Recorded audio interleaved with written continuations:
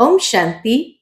Today is 15th July 2023 and we shall listen to the essence of today's Murli.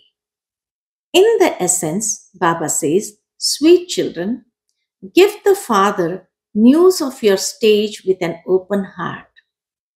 Remembrance of the Father can only stay in a true and open heart.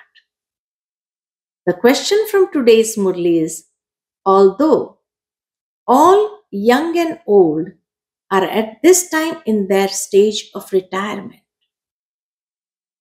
what words can you not say? Answer, Baba, now hurry up. Let's go home. There is a lot of sorrow here. Baba says, you children cannot say this because you are now sitting personally in front of God. You have now received the lap of coolness. At this time, you have become the highest on high. In the golden age, your degrees will be reduced. You will become deity children, not God's children. This is why you cannot say, hurry up. Baba normally used to say in other Murlis also that when we say Baba hurry up means we do not have love for the Father. So never say this word. The essence for dharana from today's Murli is, in order to claim a scholarship, study very well. Raised to be seated on a throne. Stay in remembrance while doing everything. Second point, you are on a spiritual pilgrimage.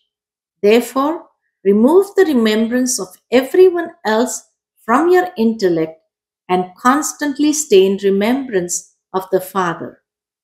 Keep your register of remembrance good. Bap Dada's blessing for us children today is, may you be an embodiment of power and become worthy of worship by bidding farewell to all the vices and becoming a constant yogi and constantly pure. I repeat, may you be an embodiment of power and become worthy of worship by bidding farewell to all the vices and becoming a constant yogi and constantly pure.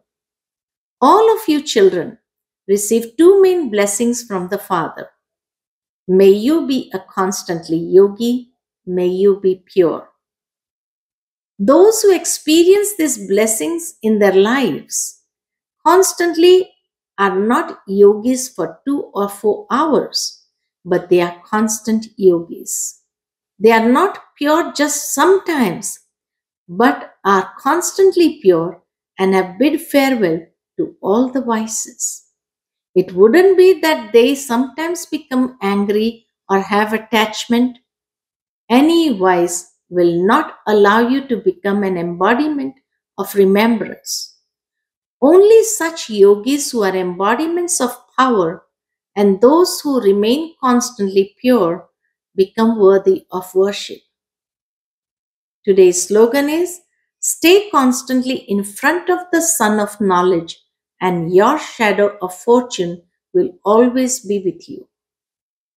I repeat, stay constantly in front of the sun of knowledge and your shadow of fortune will always be with you. Acha, Om Shanti.